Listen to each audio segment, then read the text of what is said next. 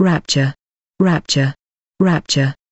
I was sleeping in the night when the Eternal Father came to me, mentioned the name I was popularly called and told me rapture is about to take place. I slept off while praying and he came again and called my name and said that I told you rapture is about to take place and you are sleeping. It was later I realized that according to Matt chapter 24 verse 36, no one knows about the day or hour, not even the angels in heaven, nor the Son, but only the Father. It's only the Father that knows, and he has warned us. Rapture is described in 1 Corinthians chapter 15 from verse 51 to 55 and 1 Thessalonians chapter 4 from verse 16 to 18. He has sent me to warn that there is no more time.